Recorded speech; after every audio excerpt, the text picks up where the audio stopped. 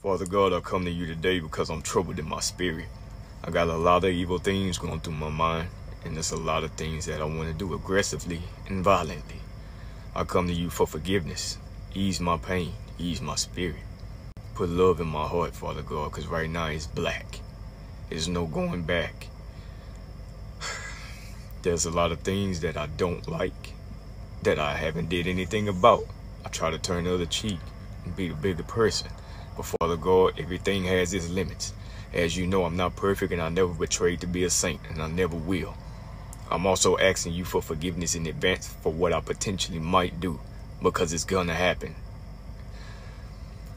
Father God, I'm gonna wrap this up because I don't really have too much more to say.